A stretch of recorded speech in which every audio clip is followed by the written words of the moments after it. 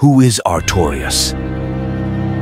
Sir Artorias the Abyss Walker was one of the 4 knights of Lord Gwyn. He only makes an appearance in the past, as he is deceased by the time the chosen undead escapes the undead asylum.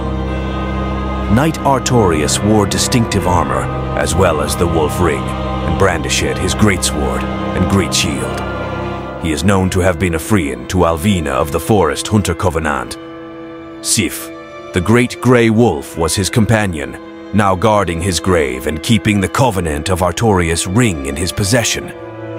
Artorias hunted the dark wraiths and was able to traverse the abyss with the power of his ring, which he obtained after making a covenant with the beasts there, preventing him from being swallowed by the void, but cursing his sword in the process. In recognition of his actions, he was awarded one of Anor Londo's treasures, a silver pendant that allowed him to repel dark sorceries.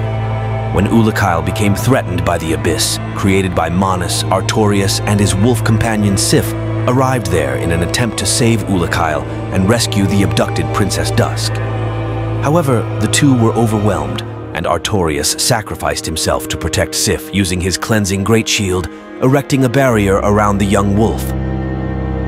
Swallowed by the dark, he became corrupted along with his already cursed sword.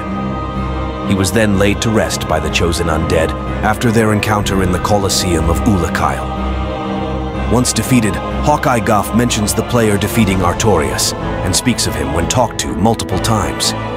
His legacy as a hero lasted for centuries.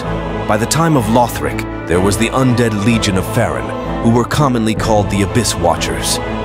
They partook of wolf blood, and it is said that their souls are bound together and are one with the soul of the Wolf Blood Master, who is Artorias. Wielding greatswords modeled after his, and fighting in wild, ferocious styles, the Legion fought a veritable war with the dark of the abyss that their master had fought ages past.